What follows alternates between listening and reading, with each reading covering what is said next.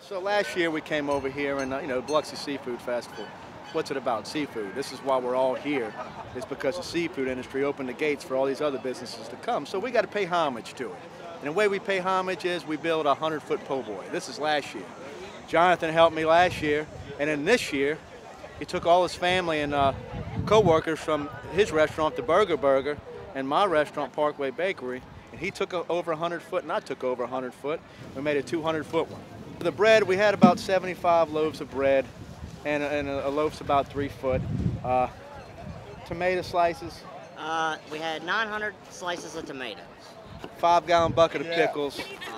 We had about 5 gallons of remoulade sauce. 20 pounds of shredded lettuce. I think 40. 40 pounds. 40 pounds of shredded lettuce, and about 20 people, hauling butt.